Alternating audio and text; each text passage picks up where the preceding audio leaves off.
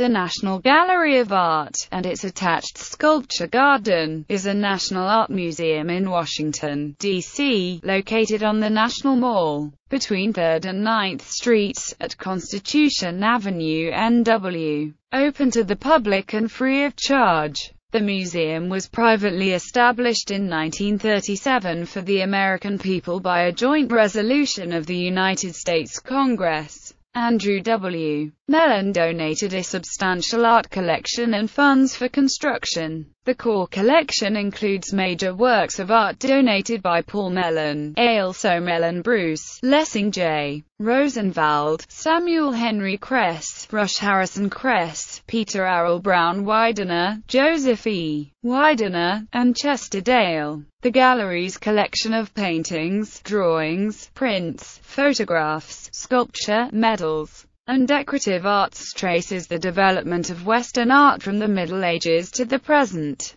including the only painting by Leonardo da Vinci in the Americas and the largest mobile created by Alexander Calder. The gallery's campus includes the original neoclassical West Building designed by John Russell Pope, which is linked underground to the modern East Building, designed by I.M. Pei, and the 6.1-ACRE Sculpture Garden. The gallery often presents temporary special exhibitions spanning the world and the history of art. History. Pittsburgh banker Andrew W. Mellon began gathering a private collection of old master paintings and sculptures during World War I. But in the late 1920s he decided to direct his collecting efforts towards the establishment of a new national gallery for the United States. In 1930 Mellon formed the A. W. Mellon Educational and Charitable Trust, which was to be the legal owner of works intended for the gallery.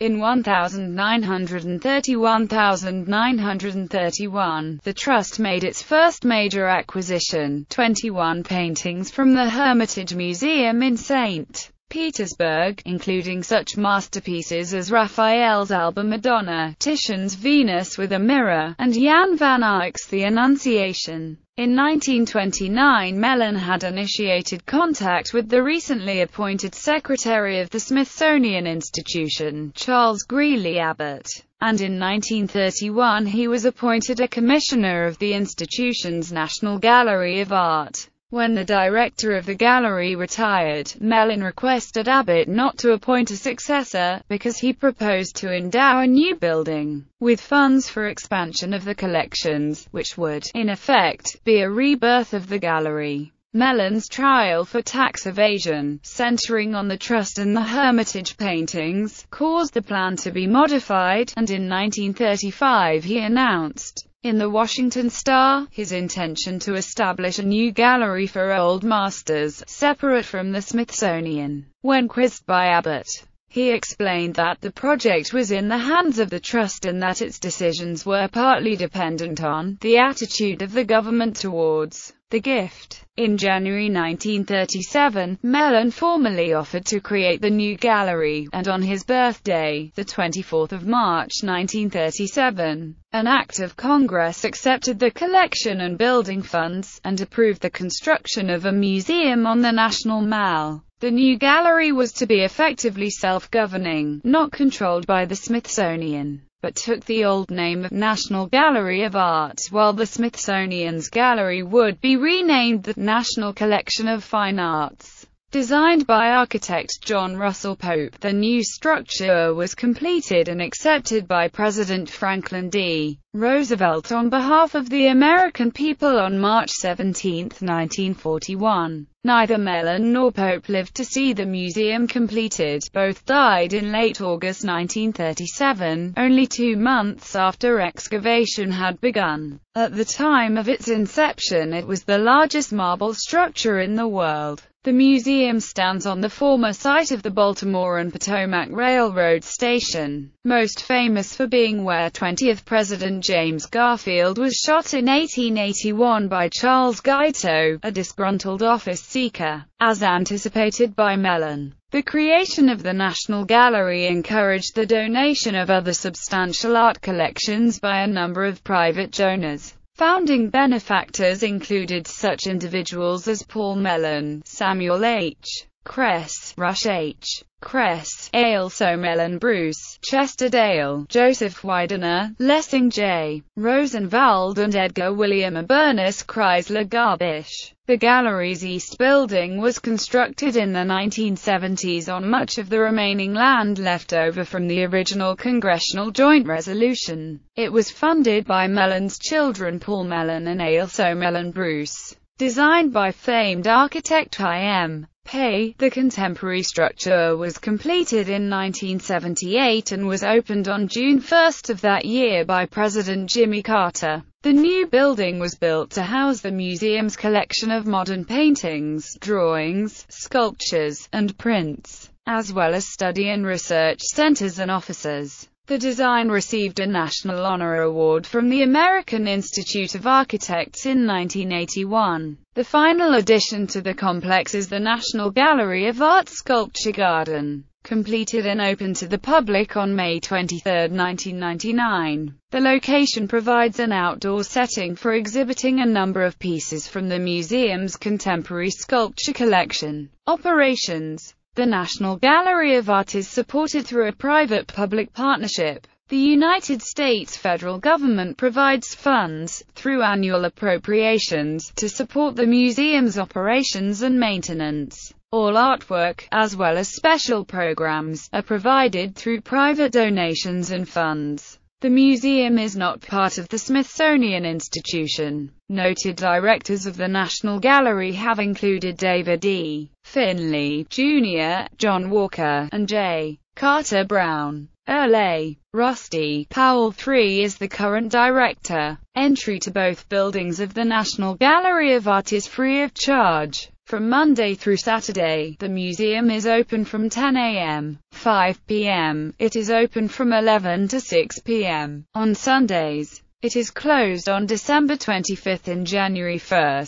Architecture. The museum comprises two buildings, the West Building and the East Building, linked by a spacious underground passage. The West Building, composed of pink Tennessee marble, was designed in 1937 by architect John Russell Pope in a neoclassical style. Designed in the form of an elongated H, the building is centered on a domed rotunda modeled on the interior of the Pantheon in Rome. Extending east and west from the rotunda, a pair of high, skylit sculpture halls provide its main circulation spine. Bright garden courts provide a counterpoint to the long main axis of the building. The West Building has an extensive collection of paintings and sculptures by European masters from the medieval period through the late 19th century, as well as pre-20th century works by American artists. Highlights of the collection include many paintings by Jan Vermeer, Rembrandt van Rijn, Claude Monet, Vincent van Gogh, and Leonardo da Vinci. In contrast, the design of the East Building by architect I.M. Pei is rigorously geometrical, dividing the trapezoidal shape of the site into two triangles, one isosceles and the other a smaller right triangle. The space defined by the isosceles triangle came to house the museum's public functions. That outlined by the right triangle became the study center. The triangles in turn became the building's organized motif, echoed and repeated in every dimension. The building's most dramatic feature is its high atrium, designed as an open interior court. It is enclosed by a sculptural space frame spanning 16,000 square feet. The atrium is centered on the same axis that forms the circulation spine for the West Building and constructed in the same Tennessee marble. Starting in 2005, the joints attaching the marble panels to the walls began to show signs of strain, creating a risk of panels falling off the building onto the public below. In 2008, officials decided that it would be necessary to remove and reinstall all the panels. The project is scheduled for completion in 2013. The East Building focuses on modern and contemporary art, with a collection including works by Pablo Picasso, Henri Matisse, Jackson Pollock, Andy Warhol, Roy Lichtenstein, Alexander Calder, a 1977 mural by Robert Motherwell, and works by many other artists. The East Building also contains the main offices of the NARA and a large research facility, Center for Advanced Study in the Visual Arts. Among the highlights of the East Building in 2012 was an exhibition of Barnett Newman's The Stations of the Cross series of 14 black and white paintings. Newman painted them after he had recovered from a heart attack. They are usually regarded as the peak of his achievement. The series has also been seen as a memorial to the victims of the Holocaust. The two buildings are connected by a walkway beneath 4th Street, called the Concourse, on the museum's map. In 2008, the National Gallery of Art commissioned American artist Leo Villarreal to transform the concourse into an artistic installation. Today, Multiverse is the largest and most complex light sculpture by Villarreal, featuring approximately 41,000 computer-programmed LED nodes that run through channels along the entire 200-foot-long space. The concourse also includes the food court and a gift shop. The final element of the National Gallery of Art complex, the sculpture garden, was completed in 1999 after more than 30 years of planning. To the west of the West Building, across 7th Street, the 6.1 acres sculpture garden was designed by landscape architect Laurie Olin as an outdoor gallery for monumental modern sculpture and includes plantings of Native American species of canopy trees, flowering trees, shrubs, ground covers, and perennials. A circular reflecting pool and fountain form the center of its design, complemented by great arching pathways of granite and crushed stone. The exhibited sculptures in the surrounding landscaped area include pieces by David Smith, Mark Di Suvero, Roy Lichtenstein, Sol LeWitt, Tony Smith, Roxy Payne, Joan Miro, Louise Bourgeois, and Hector Guimard. Renovations. The NGA's West Building was renovated from 2007 to 2009. Although some galleries closed for periods of time, others remained open. Beginning in 2011, NAR undertook an $85 million restoration of the East Building's facade. The East Building is clad in 3-inch thick pink marble panels. The panels are held about 2 inches away from the wall by stainless steel anchors. Gravity holds the panel in the bottom anchors, while button-head anchors at the top corners keep the panel upright. Mortar was used on the gravity anchors to level the stones. Joints of flexible colored neoprene were placed between the paneler. This system was designed to allow each panel to hang independent of its neighbors, and officials say they are not aware of any other panel system like it. Unfortunately, many panels were accidentally mortared together. Seasonal heating and cooling of the facade, infiltration of moisture, and shrinkage of the building's structural concrete by 2 inches over time caused extensive damage to the facade. In 2005, regular maintenance showed that some panels were cracked or significantly damaged, while others leaned by more than 1 inch out from the building. The structural engineering firm Robert Silman Associates was hired to determine the cause of the problem. Although the gallery began raising private funds to fix the issue, eventually federal funding was used to repair the building. A joint venture, Balfour Beatty, Smoot, was chosen in 2010 to complete the repairs. Anodized aluminum anchors replaced the stainless steel ones, and the top corner anchors were moved to the center of the top edge of each stone. The neoprene joints were removed and new colored silicone gaskets installed, and leveling screws rather than mortar used to keep the panels square. Work began in November 2011, and originally was scheduled to end in 2014. By February 2012, however, the contractor said work on the facade would end in late 2013, and site restoration would take place in 2014. The East Building remained open throughout the project. In March 2013, the National Gallery of Art announced a $68.4 million renovation to the East Building. This includes $38.4 million to refurbish the interior mechanical plant of the structure, and $30 million to create new exhibition space. Because the angular interior space of the East Building makes it impossible to close off galleries, the renovation requires all but the atrium and offices to close by December 2013. The structure will remain closed for 3 years. The architectural firm of Hartman Cox will oversee both aspects of the renovation. After congressional testimony that the East Building suffered from systematic structural failures, and adopted a master renovations plan in 1999. This plan established the timeline for closing the building, and planned for the renovation of the electronic security systems, elevators, and HVAC. Space between the ceilings of existing galleries and the building's skylights will be renovated into two 23-foot-high, hexagonal tower galleries. The galleries will have a combined 12,260 square feet of space and will be lit by skylights. A rooftop sculpture garden will also be added.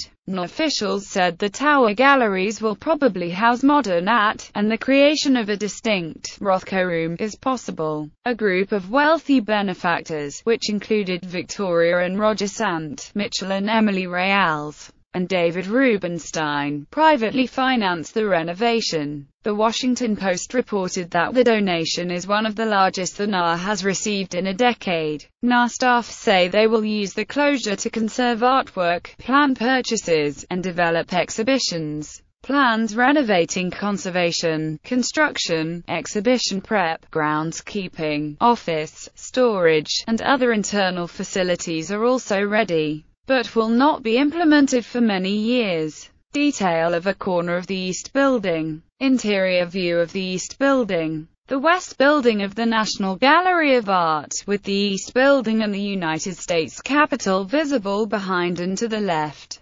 Schoolchildren entering the Madison Drive NW entrance of the West Building. The West Building of the National Gallery of Art soon after construction. Satellite image of National Gallery of Art grounds and surrounding streets. Centerpiece on the main floor of the West Building. Oculus of the West Building dome. Collection. The National Gallery of Art has one of the finest art collections in the world. It was created for the people of the United States of America by a joint resolution of Congress accepting the gift of financier, public servant, and art collector Andrew W. Mellon in 1937. European and American paintings, sculpture, works on paper, photographs, and decorative arts are displayed in the collection galleries and sculpture garden. The permanent collection of paintings spans from the Middle Ages to the present day. The strongest collection is the Italian Renaissance collection, which includes 2 panels from Duccio's My Star, the Great Tondo of the Adoration of the Magi by Fra Angelico and Filippo Lippi, a Botticelli on the same subject, Giorgione's Allendale Nativity,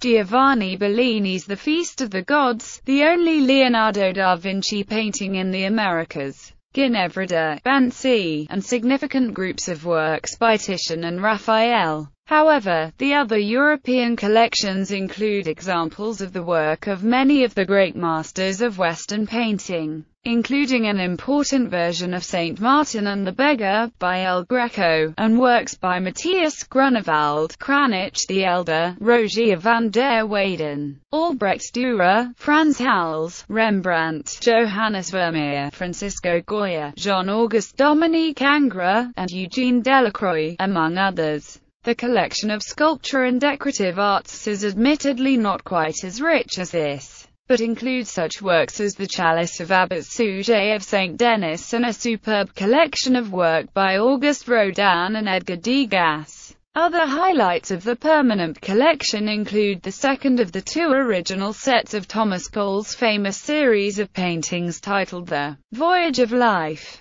and the original version of Watson and the Shark by John Singleton Copley. The National Gallery's print collection comprises 75,000 prints, in addition to rare illustrated books. It includes collections of works by Albrecht Dürer, Rembrandt, Giovanni Battista Piranesi, William Blake, Mary Cassatt, Edward Munch, Jasper Johns, and Robert Rauschenberg. The collection began with 400 prints donated by 5 collectors in 1941. In 1942, Joseph E. Widener donated his entire collection of nearly 2,000 works. In 1943, Lessing Rosenvall donated his collection of 8,000 Old Master and Modern prints. Between 1943 and 1979, he donated almost 14,000 more works. In 2008, Dave and Reba White Williams donated their collection of more than 5,200 American prints. Gerard van Honthorst's 1623. The concert was purchased by the NA from a private collection in France in November 2013 for an undisclosed sum. The painting has not been on view since 1795. The 1.23 by 2.06 meter The concert will go on display for the first time in 218 years in a special installation at the NGA's West Building on November 23, 2013. It will remain there for 6 months before going on permanent display in the museum's Dutch and Flemish galleries. Art experts estimated the sale price at $20 million.